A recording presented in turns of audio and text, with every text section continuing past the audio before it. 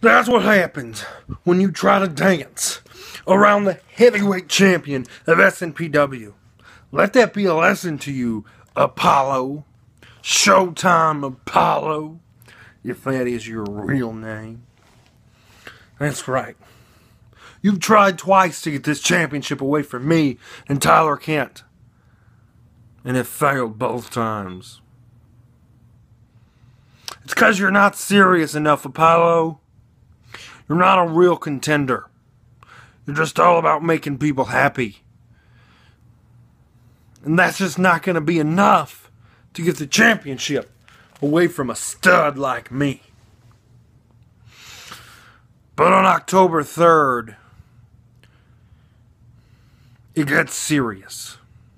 The fun and games are over, Apollo, as I get you in a Falls Count Anywhere match.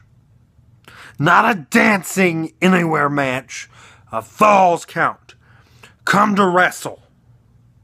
There will be no dancing in Crossvilles on October 3rd.